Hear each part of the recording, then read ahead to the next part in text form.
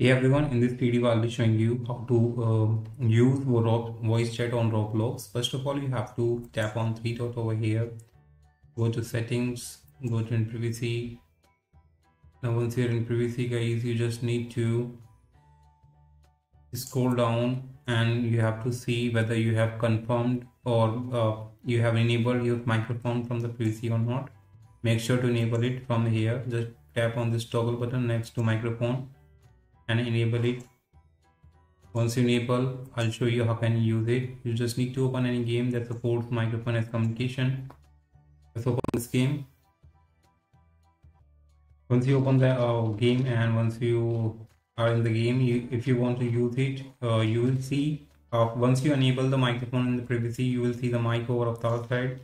Just click on this avatar's mic, tap on it and your mic voice chat will be enabled. Now you can talk to anyone in the friend.